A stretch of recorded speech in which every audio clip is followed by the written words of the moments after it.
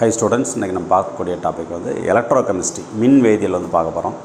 நம்ம தமிழ்நாட்டில் காரைக்குடியில் சிக்ரி அப்படின்னு ஒன்று இருக்குது. அது வந்து இந்த எலக்ட்ரோகெமிக்கல் பேசிஸில் தான் நிறைய ரிசர்ச் பண்ணிகிட்ருக்காங்க. நம்ம எல்லாருக்கும் தெரிஞ்ச ராமேஸ்வரம் பாம்பன் பாலம் அதில் இருக்கக்கூடிய கன்ஸ்ட்ரக்ஷன் எல்லாமே இந்த எலக்ட்ரோகெமிஸ்ட்ரி பேசிஸில் தான் அமையப்பெற்றது. ஏன்னா வந்து ஒரு கடலில் வந்து அரிமானம் அதிகமாக இருக்கும், அதெல்லாம் வித்ஸ்டாண்ட் பண்ணக்கூடிய அளவுக்கு ஒரு பிரிட்ஜ் கட்டுறாங்க. ஏன்னா அதுக்கெல்லாம் என்ன பேசிஸ் வேணும்னு எலக்ட்ரோகெமிக்கல் நாலேஜ் வேணும். அந்த அடிப்படையான விஷயங்கள் எல்லாம் எதில் பார்க்கணும், இந்த எலக்ட்ரோகெமிஸ்ட்ரி லெசன் வந்து பார்க்க போகிறோம். எலக்ட்ரோகெமிஸ்ட்ரி இதுக்கு அடிப்படை வந்து ஃபஸ்ட்டு வந்து எலக்ட்ரோலைட், தமிழில் வந்து மின்பகுளி அப்படின்னு சொல்லுவோம். சரி, மின்பகுளி அல்லது எலக்ட்ரோலைட் அப்படிங்கிறது என்ன அப்படின்னா, any substance that gives ions Hyder in solution R in molten state. எந்த ஒரு பொருள் வந்து நீரில் கரைக்கப்படும் போதோ அல்லது உருக்கப்படும் போதோ அயனியலாக பிரிகிறதோ அதைத்தான் என்ன சொல்லணும்னா மின்பகுளி அப்படின்னு சொல்லுவோம். இந்த மின்பகுளி வந்து நம்ம ரெண்டு வகையாக பிரிச்சுக்கிறோம். வலிமை மிகுந்த மின்பகுளி, வலிமை குறைந்த மின்பகுளி, ஸ்ட்ராங் எலக்ட்ரோலைட், வீக் எலக்ட்ரோலைட். எது இமீடியட்டாக அயான்ஸ் கொடுக்குதோ அது வந்து ஸ்ட்ராங் எலக்ட்ரோலைட், எது வந்து அயான்ஸ் வந்து போதுமான எண்ணிக்கையில் கொடுக்கலையோ அது வந்து வீக் எலக்ட்ரோலைட் அப்படின்னு சொல்லுவோம். முழுவதுமாக அயனியாக பிரிகிறது வந்து வலிமை மிகுந்த மின்பகுளினும், முழுமையாக அயனியாக பிரியாது வந்து வலிமை குறைந்த மின்பகுளின்னு சொல்லுவோம். இந்த மின்பகுளி வந்து எப்படி ஸ்ப்ளிட் ஆகும்? ஃபார் எக்ஸாம்பிள், பொட்டாசியம் குளோரைடு அப்படிங்கிற ஒரு எலக்ட்ரோலைட் எடுத்துகிட்டோம்னா எப்படி பிரியும்? K+Cl- அப்படிங்கிற ரெண்டு அயான்ஸை கொடுக்கும். இது வந்து கேட்டயான், இது என்ன சொல்லணும்னா ஆனயான்னு சொல்லுவோம். இது வந்து நேர்மின் அயனி, இது வந்து எதிர்மின் அயனி அப்படின்னு சொல்லுவோம். இந்த அயான்ஸ் ஒரு இடத்துல இன்னொரு இடத்துக்கு நகரும்போது they are responsible for the conduction of electricity. அயனிகள் வந்து ஒரு இடத்துல இருந்து இன்னொரு இடத்துக்கு நகரும்போது என்ன செய்யணும், அது வந்து மின்சாரத்தை கடத்துகிறது. எந்த அளவுக்கு வந்து அது மின்சாரத்தை கடத்துது அப்படிங்கிறது அதை பார்க்குறதுக்கு வந்து கண்டக்டிவிட்டி செல், மின் கடத்து கலன் அப்படிங்கிற ஒரு கருவியை வச்சு அந்த கண்டக்டிவிட்டி வந்து பார்க்குறோம். இப்போது இந்த கண்டக்டிவிட்டி எதை பொறுத்திருக்கு? when charge flows from one place to other place, எங்கெல்லாம் வந்து மின்னூட்டம் ஒரு இடத்துல இன்னொரு இடத்துக்கு போதோ அப்போ வந்து என்ன ஆகும்னா ஒரு மின்னோட்டம் உருவாகும். எப்போ மின்னோட்டம் உருவாகும்? அதுக்கு அடிப்படை என்னென்னா, we have to apply an electric field. ஒரு எலக்ட்ரோலைட் எடுத்துருக்கிறோம், ஒரு மின்பகுளி எடுத்துருக்கிறோம். அது என்ன, அது வாட்டரில் டிசால்வ் பண்ணும்போதோ அல்லது உருக்கி இருக்கும்போதோ, when it is dissolved in water or in molten state it gives ions. அந்த அயான்ஸுக்கு நம்ம என்ன பண்ணணும், we are going to give an electric field. நம்ம என்ன செய்யணும், ஒரு மின்புலம் கொடுக்குறோம். அயான்ஸுக்கு வந்து எலக்ட்ரிக் ஃபீல்ட் மின்புலம் கொடுக்கும்போது இந்த அயான்ஸ் ஆர் மூவிங் ஃப்ரம் இந்த கேத்தோட் டு ஆனோட்.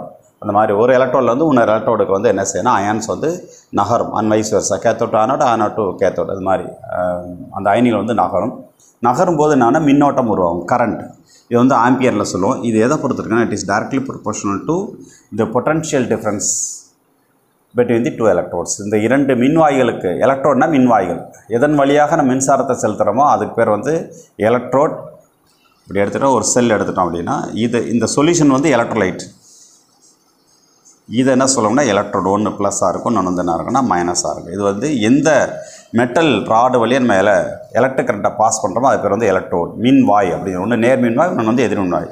இது பாசிட்டிவ் எலக்ட்ரோட், இது வந்து நெகட்டிவ் எலக்ட்ரோட். இந்த ரெண்டு எலக்ட்ரோனோட கூட பொட்டன்ஷியல் டிஃபரன்ஸ், மின்னழுத்த வேறுபாடை வந்து என்ன சொல்லணும்னா Vன்னு சொல்கிறோம். So the current is directly proportional to the applied potential difference. ஒரு மின்பகுளி வழியாக ஒரு மின்புலத்தை செலுத்தும் போது உருவாக்கக்கூடிய மின்னோட்டத்தினுடைய அளவு வந்து மின்னழுத்த வேறுபாட்டுக்கு நேர்விகிதத்தில் இருக்கிறது. அப்போ ஈக்குவல் டு போட்டால் என்ன செய்யணும், ஒரு மாறிலி, ஒரு ப்ரொபோர்ஷனாலிட்டி கான்ஸ்டன்ட் பண்ணணும். அந்த ப்ரொபோர்ஷனாலிட்டி கான்ஸ்டன்ட் வந்து என்னென்னா R, 1/R × V. அப்போ கிராஸ் மல்டிப்ளைனா V = IR. இதுதான் ஓம்ஸ் லா அப்படின்னு சொல்லுவோம். ஓம்ஸ் லா கூடிய ஈக்குவேஷன், ஓம் விதி. இப்போ ஓம் விதிங்க என்ன சொல்கிறது, ஒரு மின்பகுளியின் வழியாக பாயக்கூடிய மின்னோட்டமானது அந்த கரைசலில் உள்ள மின்னழுத்த வேறுபாட்டிற்கு நேர்விகிதத்தில் உள்ளது. இந்த current flowing through an electrolyte is directly proportional to the applied potential difference. இதுதான் வந்து ஓம்ஸ் லா, V = IR. இதில் இந்த R அப்படிங்கிறது என்ன அப்படின்னா, ஒரு எலக்ட்ரோலைட் வழியாக அயான்ஸ் மூவ் ஆகுது. ஒரு மின்பகுளியில் அயனிகள் நகர்கிறது. அந்த அயனிகள் நகரும்போது அந்த அயனிகளுக்கு ஏற்படக்கூடிய எதிர்ப்பு, அதுதான் என்ன சொல்ல, அப்போசிஷன், அதுதான் நம்ம என்ன சொல்கிறோம்னா ரெசிஸ்டன்ஸ் அப்படின்னு சொல்லியிருக்கோம். மின் தடை, ரெசிஸ்டன்ஸ். ஆனால் அப்போசிஷன் அப்படிங்கிற நம்ம சாதாரண நடக்கிறோம், தரையில் நடக்கிறோம், மணலில், கடல் கரையில் வந்து மணலில் நடக்கிறோம். தரையில் நடக்கிறதுக்கு மணல் நடக்கிறதுக்கு என்ன வித்தியாசம் இருக்குது? தரையில் ஃபாஸ்ட்டாக நடக்கலாம், ஓடலாம். ஆனால் ஒரு கடற்கரை மணலில் வந்து நம்மளால் ஓட முடியல. காரணம்னா அங்கே எது அதிகமாக இருக்குது, நம்ம காலுடைய இயக்கத்துக்கு கொடுக்கக்கூடிய அப்போசிஷன் வந்து அதிகமாக இருக்குது. அது மாதிரி ஒரு ரிவரில் ஒரு ஆறில் இறங்கி நடக்கிறோம்னா நம்மளால் ஃபாஸ்ட்டாக நடக்க முடியல. அப்போ நமக்கு என்ன இருக்குது, நம்மளுடைய இயக்கத்துக்கு வந்து என்ன இருக்குன்னா ஒரு தடை இருக்குது. அது மாதிரி இயக்கத்துக்கு அயனிகளுடைய இயக்கத்திற்கு எவ்வளோ எதிர்ப்பு இருக்கோ அந்த எதிர்ப்பு, அந்த அப்போசிஷனை தான் என்ன சொல்கிறோம், ரெசிஸ்டன்ஸ்னு சொல்கிறோம், மின் தடை அப்படின்னு சொல்லியிருக்கோம். அது மாதிரி எலக்ட்ரோலைட்டில் என்ன இருக்குது, அயான்ஸ் நகர்ந்து இந்த அயான்ஸுக்கு இருக்கக்கூடிய மூவ்மெண்ட் ஆஃப் அயான்ஸுக்கு இருக்கக்கூடிய அப்போசிஷன், அதற்கு கொடுக்கக்கூடிய அதனுடைய இயக்கத்திற்கு இருக்கக்கூடிய எதிர்ப்பை தான் நான் சொல்ல மின்தடைன்னு சொல்கிறேன். இதுக்கு யூனிட் வந்து ஓம். இது வந்து சிம்பல் ஓம் அப்படின்னு சொல்லி சொல்கிறோம். சரி, அடுத்து இந்த ரெசிஸ்டன்ஸ் வந்து எதை பொறுத்து இருக்குது அப்படின்னு சொல்லி பார்க்க போகிறோம். இது ஒரு செல் சொல்லியிருக்கிறோம், எலக்ட்ரோலைட் இருக்குது, 2 எலக்ட்ரோட், இது மின்பகுதி, 2 மின்வாய்கள் வச்சுருக்கிறோம், ஒன்று ப்ளஸ் இன்னொன்று வந்து மைனஸ். இந்த 2 எலக்ட்ரான் நடுவுக்கு ஒரு டிஸ்டன்ஸ் இருக்கும், அதை வந்து எல்லுன்னு வச்சுக்கிற போகிறோம். இந்த டிஸ்டன்ஸ் பிட்வீன் தி 2 எலக்ட்ரோட்ஸ், 2 மின்வாய்களுக்கு இடைப்பட்ட தொலைவை வந்து எல்லுன்னு வச்சுக்கிறோம். ஒவ்வொரு எலக்ட்ரோடுக்கு ஒரு ஏரியா ஆஃப் கிராஸ் செக்ஷன், குறுக்கு பரப்பளவு இருக்கும், அதை எப்படி வச்சுக்கிற போகிறோம்னா ஏ அப்படின்னு வச்சுக்கிற போகிறோம். So எல்லுங்கிறது distance between the 2 electrodes, 2 மின்வாய்களுக்கு இடைப்பட்ட தொலைவு வந்து என்ன வச்சுருக்கிறோம், எல்லுன்னு வச்சுருக்கிறோம். இந்த எலக்ட்ரோடோட ஏரியா ஆஃப் கிராஸ் செக்ஷன், இந்த எலக்ட்ரோடோட குறுக்கு பரப்பளவு வந்து என்ன வச்சுருக்கிறோம், ஏ அப்படின்னு வச்சுருக்கிறோம். So resistance is directly proportional to L and inversely proportional to the area of cross section. ஒரு மின்பகுதியினுடைய மின்தடையானது அந்த 2 மின்வாயிலுக்கு இடைப்பட்ட தொலைவுக்கு நேர்வியத்திலும் அந்த மின் வாயினுடைய குறுக்கு பரப்பளவுக்கு வந்து எதிர்வியத்திலும் இருக்கிறது. இது எப்படி வச்சுக்கலாம் அப்படின்னா, இப்போ இந்த இடத்துல ஒருத்தர் இருக்கிறாரு, இது வந்து ஒரு டிக்கெட் கவுண்டர் அப்படின்னு வச்சுக்கிற போகிறோம். இப்படி ஒரு லென்த் இருக்குது, இது ரெண்டில் வந்து எதில் ஈஸியாக அப்ரோச் பண்ணோம், இதெல்லாம் ஈஸியாக அப்ரோச் பண்ணோம். ஏன்னா இங்கே என்ன ஆகுது அப்படின்னா, லென்த் வந்து கம்மியாக இருக்காங்க, ஈஸியாக அந்த இடத்துக்கு போயிடும். இங்கே வந்து லென்த் அதிகமாக இருக்குது, நமக்கு முன்னாடி இவ்வளோ பேர் நிற்கிறாங்கன்னா இவ்வளோ பேர் போனால் நம்ம இங்கே போக முடியும். அப்போ வந்து லென்த்து கூட ரெசிஸ்டன்ஸுங்கிற நம்ம போகிறதுக்கு தடையாக இருக்குது. நம்ம இங்கேருந்து இங்கே போகணும், இங்கேருந்து இங்கே போகணும், எங்கே தடை அதிகமாக இருக்குது, இங்கே தான் அதிகமாக இருக்குது, இங்கே வந்து கம்மியாக இருக்குது. அப்போது resistance is directly proportional to length.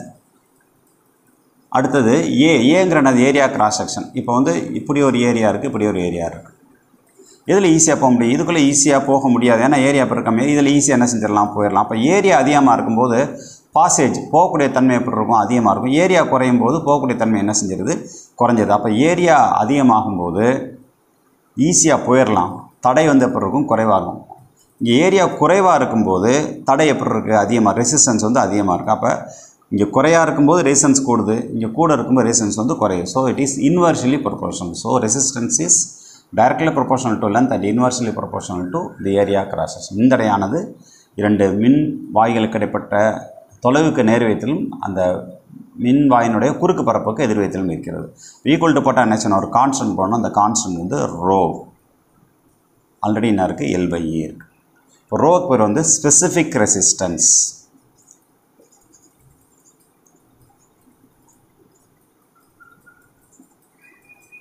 அல்லது ரெசிஸ்டிவிட்டி, தமிழில் நியம மின்தடை அல்லது மின்தடை N அப்படின்னு சொல்லியிருக்கோம். R is equal to rho into L/A. இந்த L/A அப்படிங்கிறது ஒரு செல்லுக்கு வந்து ஒரு கான்ஸ்டன்ட் வேல்யூ. ஏன்னா எல்லும் ஏ எப்போ என்ன போகிறது, மாற போகிறது கிடையாது. எல்லுக்கு யூனிட்னா அது மீட்டர், ஏரிக்கு யூனிட்னா ஏரியாங்கிறது மீட்டர் ஸ்கொயர். அதை சிம்பிளிஃபை பண்ணால் மீட்டர் பவர் -1. இது வந்து செல் கான்ஸ்டன்ட், மின்கல மாறிலி அப்படின்னு சொல்லி L/A is called as sell constant, மின்கல மாறிலி. இதுக்கு யூனிட் வந்து மீட்டர் பவர் -1. அப்போ R வந்து எக்ஸாமாக இருக்குன்னா ரோ இன்ட்டு செல் கான்ஸ்டன்ட், அப்படின்னா மின்கல மாறிலி. சரி, இப்போ டிஃபைன் பண்ண போகிறோம். R equal rho into sell constant, R equal to நியம மின்தடை இன்ட்டு மின்கல மாறிலி. இந்த சிசி செல் கான்ஸ்டன்ட் வந்து 1 ஆயிடுச்சுன்னு வச்சாங்க, L/A equal to 1, R row 1 ஆயிடுது, ஈக்குவல் ஆயிடுது. So R equal to rho, specific resistance is equal to the resistance, நியம மின்தடைக்கு ஈக்குவல் ஆகுது. எப்போ ஈக்குவல் ஆகுது, L/A மின்கல மாறிலி வந்து 1 இருக்கும்போது. அப்போ L/A வந்து 1 அப்படின்னா என்ன அர்த்தம்னா, L1 A வந்து L1 மீட்டர், A 1 மீட்டர் ஸ்கொயர்னா அப்போ வால்யூம் ஆயிரும் 1 மீட்டர் கியூப்னு ஆயிரும். இப்போ இது எப்படி டிஃபைன் பண்ணலாம், ஸ்பெசிஃபிக் ரெசிஸ்டன்ஸ் எப்படி டிஃபைன் பண்ணலாம், specific resistance equal to the resistance of the electrolyte with 1 metre length and 1 metre square area of cross section அப்படி சொல்லலாம்.